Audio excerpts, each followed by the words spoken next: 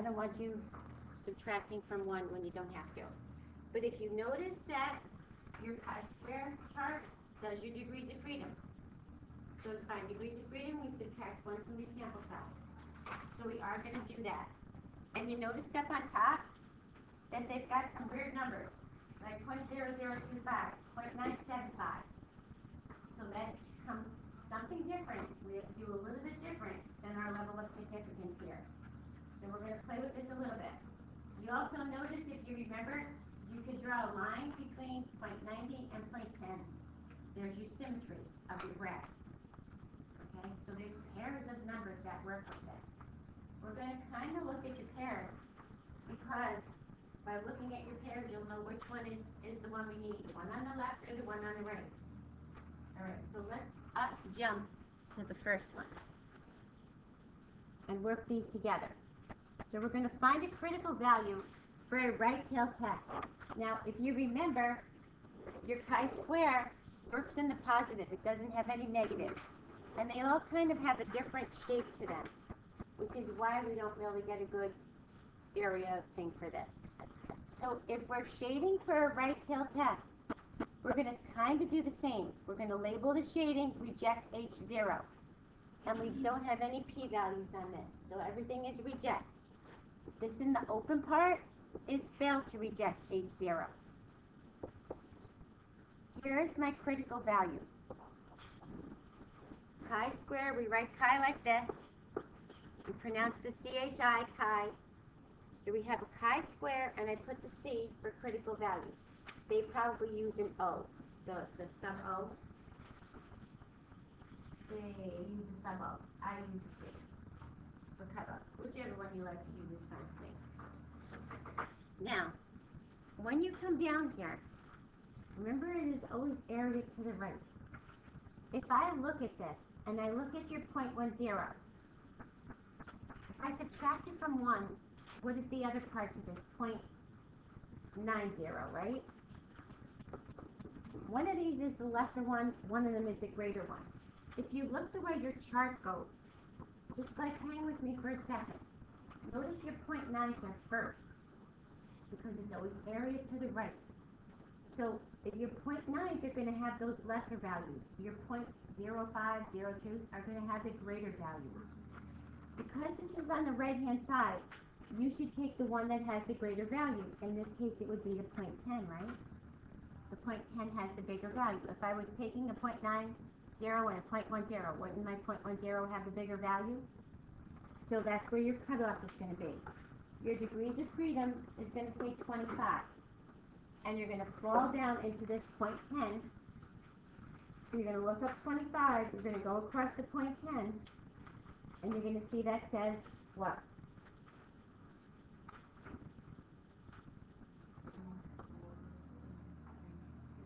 382. But if I looked up the 0.90, what would the 0.90 be?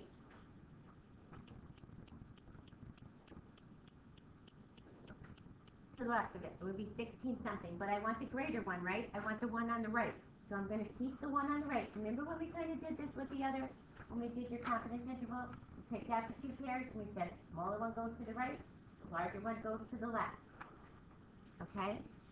That's all we have to do. Just that. Okay, so the finding the right tail test is not so bad. That's all we have to do. Now, finding a left tail test. We're going to do this the same way. If it's shaded in, reject H0. If it's open, fail to reject H0. We've got to find again a critical value. So the left tail test, nice and easy. The right tail test takes a little bit of work. So now, we're looking at a level of significance of 0.01. What is our degrees of freedom? 10. Now, 0.01. If I subtract it from 1, what's the other part of it? 0.99. So now, I'm going to look in my columns for degrees of freedom 10. I'm going to find my 10. I'm going to look at my 0.99. I'm going to look at my 0.01. Do I want the smaller one or do I want the larger one? Smaller, because I'm on the left-hand side, right? These numbers, remember, go from 0 to infinity. There's no negative numbers. I don't want you subtracting anything, dividing anything. I just want you to do it this way. So, give me the smaller of that pair of numbers.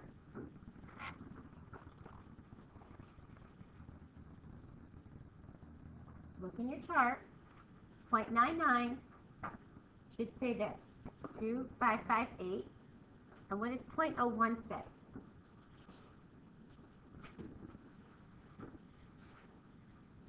It says 23.209. Okay, so because I'm on the left-hand side, which one is the smaller number? This guy. There's my cutoff. Remember, look for your pairs, but place it on your chart. You gotta be smart with this. You gotta place it on your chart. You're gonna get a pair of numbers. I don't want you switching in your mind which way your area goes. All I want you to do is look for the pair. If it's the left-hand side, take the smaller one. If it's the right-hand side, take the larger one.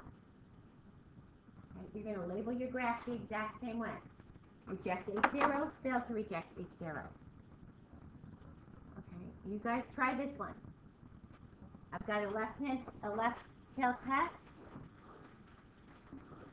So again, I shade this.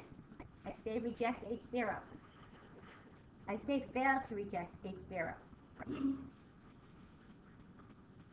That little reject H0, that's the smallest error that I'm going to allow. I'm not going to allow anything smaller than that when we check this stuff. I'm looking for my cutoff value. There's no p-values for this guy. You find me the cutoff.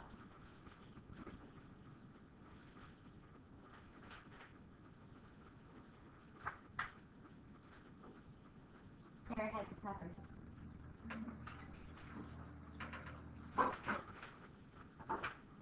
So find me the cutoff value.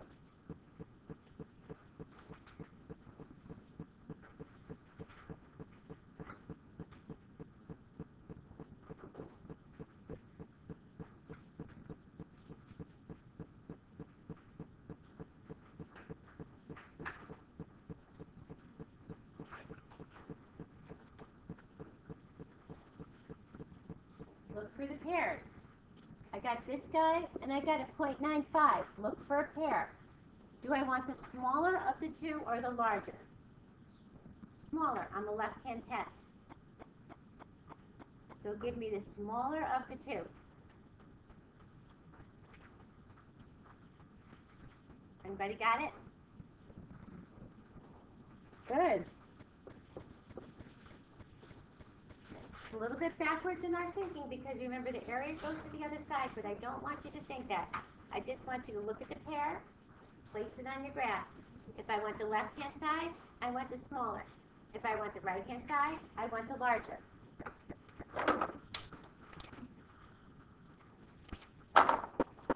Okay, let's try two-tailed. Now, what did we do with the two-tailed and all the other ones? What do we do first? Divide by 2. So in our two-tailed, we're going to do exactly that. We're going to say, okay, let's label two tails here. Remember, it goes from 0 to infinity. We got two tails. Reject H0. Fail to reject H0. I've got one tail over here, and I've got one tail over here. It will not be the same number. So I've got a degrees of freedom of 8, and we always took this and we divided it in 2.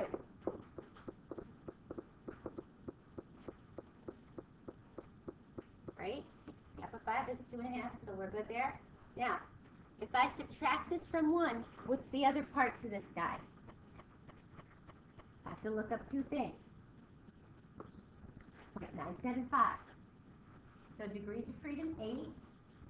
Go to the 0.025 and the 0.975 and put the smaller one on the left-hand side, the larger one on the right-hand side. There's no negative numbers in this.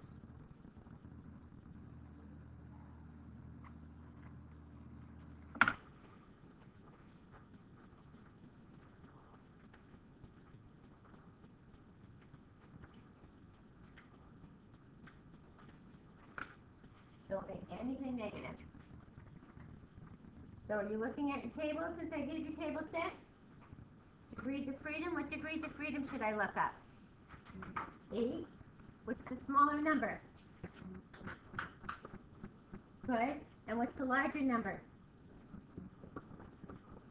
Good. That's the toughest part of doing this, is finding those values. Good?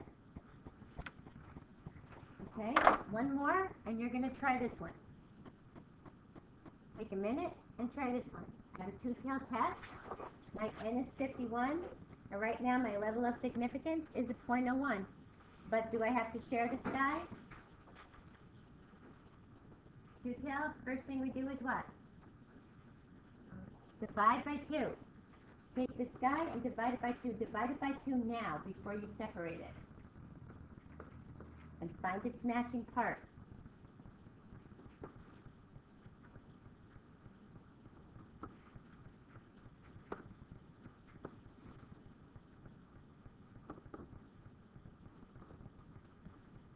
Neither one of these are negative, but they are two different values.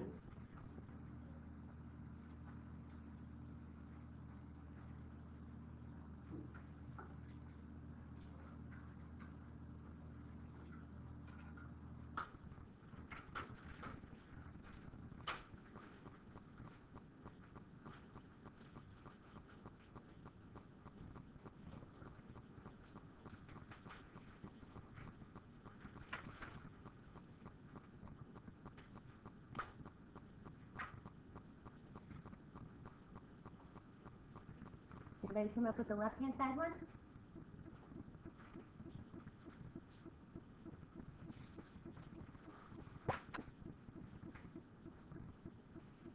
Tori, what you get? Okay, so that's the right-hand side one, right? That's the right-hand side because it's larger. Okay, good. What's the left-hand side one, the smaller one? Good. And that's where we place them. A 0, this goes from 0 to infinity. So the smaller number has to go on the left-hand side, the larger number has to go on the right-hand side. You good with that? Alright. Not so bad, right? Alright, so now all we have to do is do our test.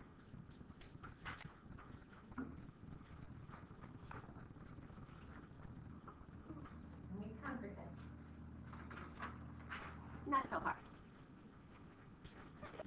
So we look at this and we say, okay, must be normally distributed, and they're going to have to tell us this. And remember, for a chi-square, we either use a variance or use a standard deviation. So the same thing happens when you did your confidence interval. If they give you a standard deviation, then you have to square it. If they give you a variance, you don't square it. So your symbols are this. Write this down. S squared is your sample variance. S is my sample standard deviation.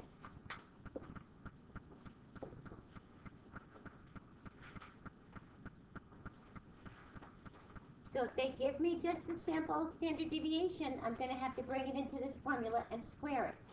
If they give me the s squared, I just take out s squared and I replace it with the variance. Same like we did with your confidence interval.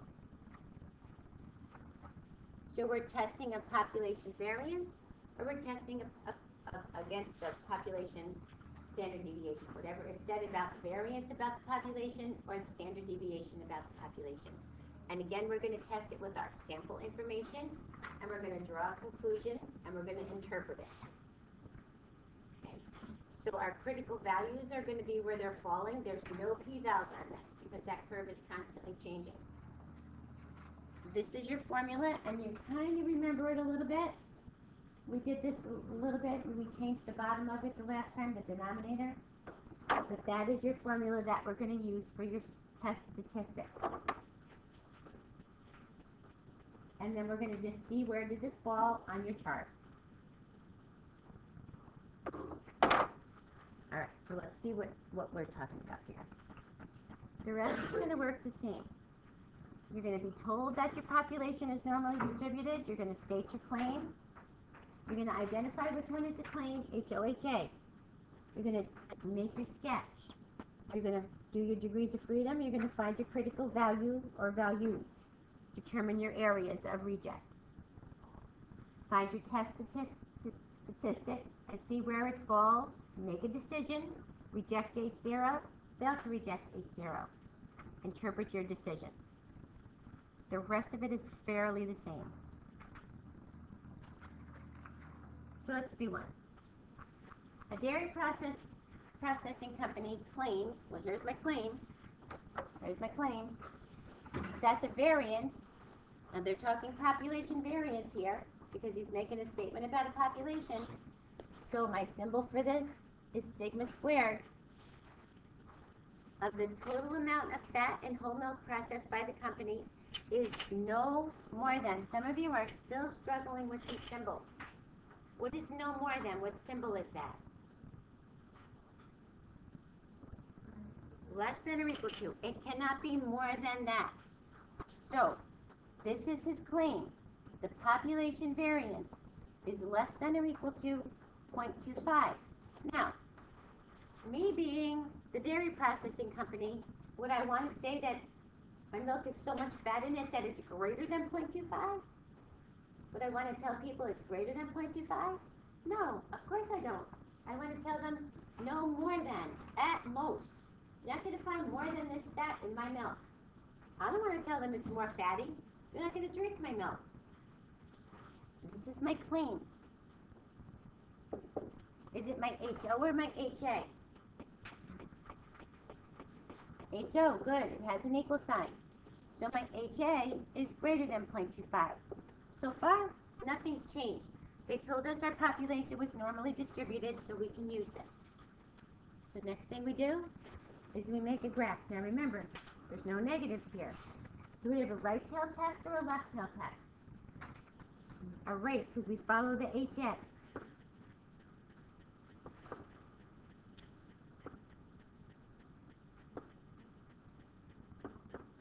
Okay, now, you suspect this is wrong.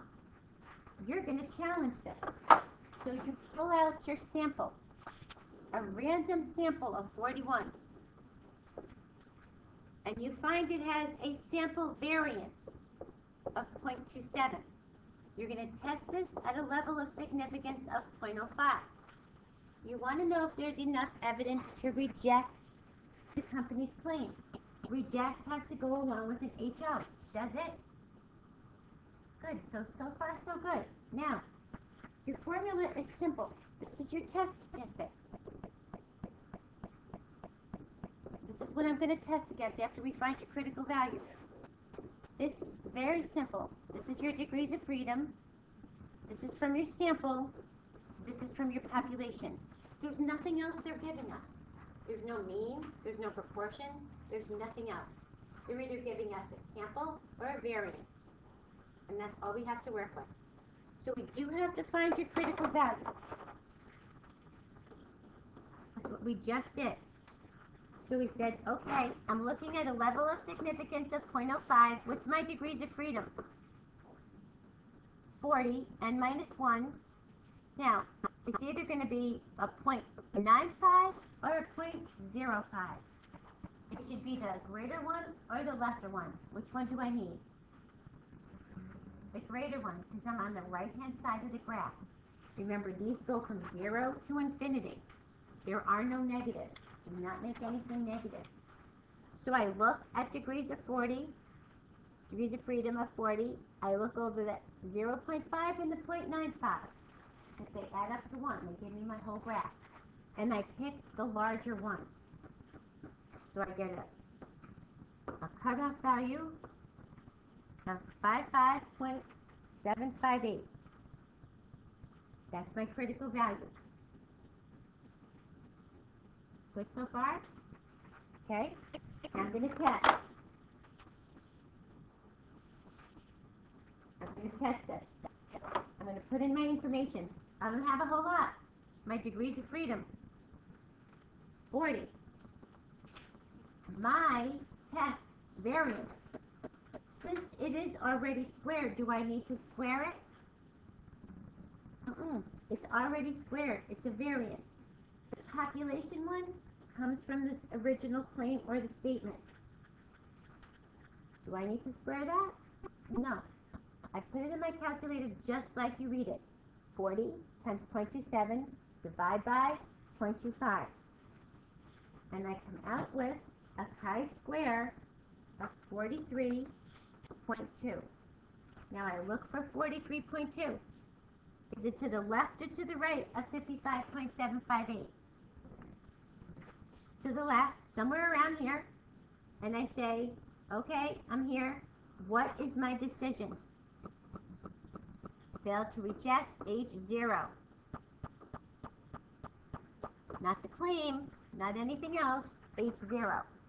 Now, this was my claim, my H0. If I fail to reject it, I kind of have to agree with it, right? But I follow my chart. If my claim is H0 and I fail to reject it, there's not enough evidence at a level of 0.05 to reject the company's claim that there is no more than 0.25 fat in the whole milk. I have to write that whole thing out. And I took points off on your test if you didn't write it out.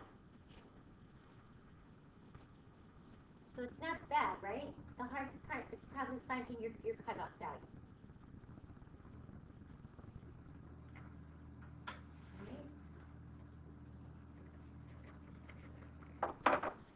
Let's do a right tail test.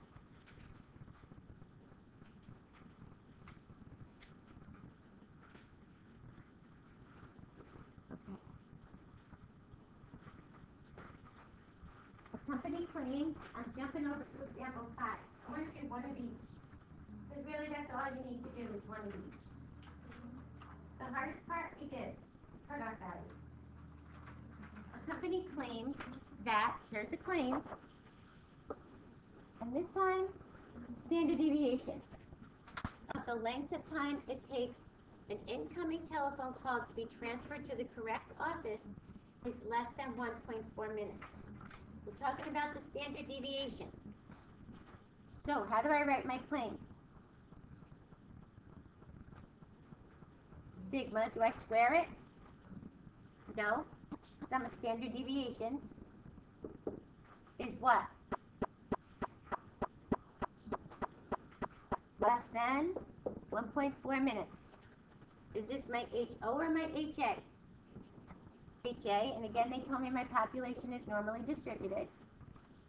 So standard deviation is greater than 1.4, greater than or equal to, that's my HO. What tail test do I have? Left. Follow the HA.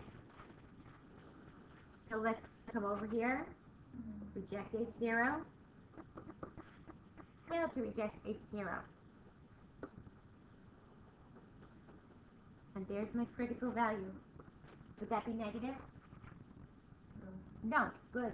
They're always positive. So to find my critical value, I have to look at my test information. So I'm sampling 25 incoming phone calls. I don't get a lot of information here.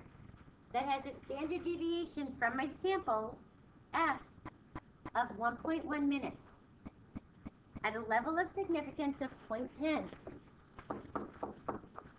So what's my degrees of freedom if I have 25 in my sample?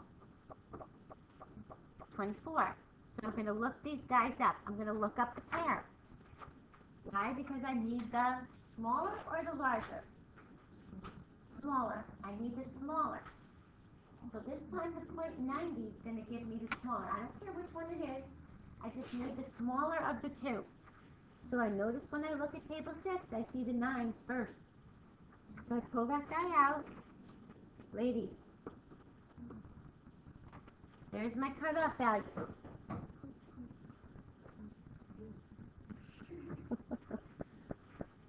You were whispering that to Olivia? Oh, I'm sorry. My mistake. My mistake. So, again, we have a very simple formula, but we have one little glitch here. This time we don't have a variance, we have a standard deviation. So we square it. Good. So my degrees of freedom is 24. My standard deviation from my sample is 1.1. And like Anjali said, square it. My standard deviation from my population is in my statement. 1.4 squared. Put it in the calculator just like you read it. Order of operations does the right thing. 24 times 1.1 squared divided by 1.4 squared. Anybody come up with an answer? This is my test statistic. I used my information from my sample to test this. Anybody come up with an answer? Or if you were paying attention, you could look in the book. 14.816. And I want to see, where does that fall? Does it fall to the left or to the right of 15.659? To the left. Somewhere in here. 14.816. It didn't quite get to 15. Remember, these go from 0 on up. So what is my decision? Reject HO. I fall into that shaded area of reject HO. If I reject HO, can I support the company's claim? Yeah. So there is enough evidence to support the company's claim at a level of significance of 0.10 that the standard deviation, remember to use the right words here, the standard deviation, time between the lengths of telephone calls to be transferred to the correct office is less than 1.4 minutes. Good? You want to do the two-tailed test now or tomorrow? Tomorrow. Chris is already packing up on me. Enough for today. Okay, tomorrow we'll do a two-tailed test, and that is the end of this one. I'll just give you a little assignment to do, and by Wednesday, we'll wrap this up. We'll be done. I plan on Thursday handing you out your review. I might make like an open book quiz on this. Just give you like 1 or 2 to do. Just do like a quick 10-point quiz or something. But on Thursday, I want to give you all your reviews. Is there anybody that's not going to be here Thursday? You won't be here Thursday. Will you be here Wednesday? No. So why don't I give you everything right now? Right? Because in case you want to look it over, I plan on working on it next week in school, and then the following week go over it.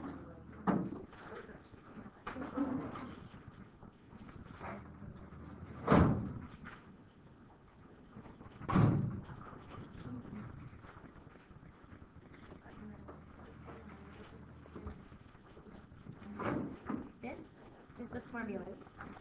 This way I have them all written out, so if you need access to them, they're there. This is notes, because I was kind enough to pull all the notes from the whole book into one packet.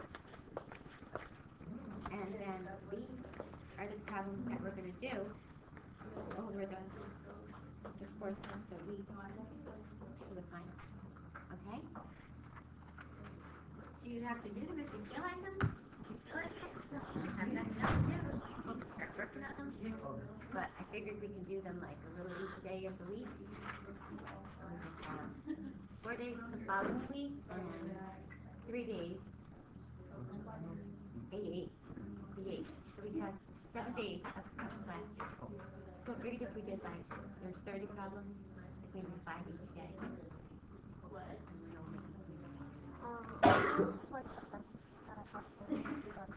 Okay, yeah, because you were in here anyway.